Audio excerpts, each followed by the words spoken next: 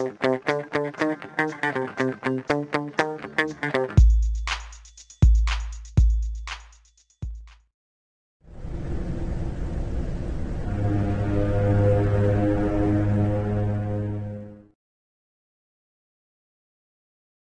version 2010, Vectorworks Design Series users will enjoy automatic management of reference information, linking sheet numbers, drawing numbers on sheet borders, drawing labels, and section elevation markers.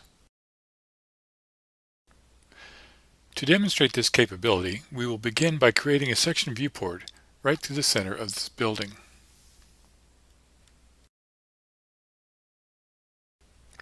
Notice that you now have the ability to add the drawing title in the dialog as you create your section viewport. The drawing number can be added here as well.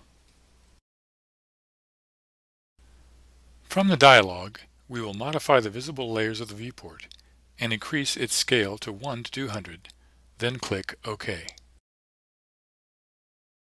Now that the section viewport is rendered, we will take a look at the drawing label. Note that the drawing label is automatically populated with the drawing number, which is 1. This is the only drawing on this particular sheet, the title, section at stair tower, and the sheet number and scale.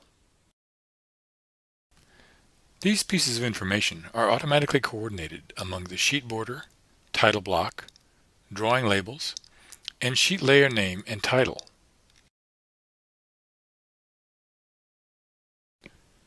If we take a look at the organization dialog box, we see that the sheet number, which uniquely identifies the sheet layer, and the sheet title, which further describes the sheet layer, are two separate fields. This is new in Vectorworks 2010. Looking at the layer drop-down list, you'll see that, for sheet layers, both the sheet number and the sheet title appear here.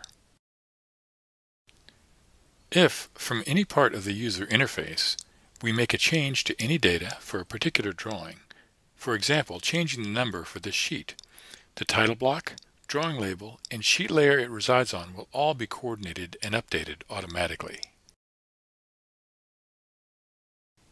Let's take a look at the model floor plan itself. You'll notice that the section elevation marker, which created the viewport, has also updated on the model, reflecting the change we made to the sheet number. Finally, let's take a look at a common drawing set change that could occur frequently as your office develops a set of drawings. In many cases, you may want to move a viewport from one sheet to another. With Vectorworks 2010, we can simply cut a viewport from this A2.2 sheet and paste it in the A2.4 sheet. Notice that the drawing label for the viewport has automatically updated to A2.4. If we return to the section elevation marker used to create this section, we see that it has also updated to reflect the section's new sheet number.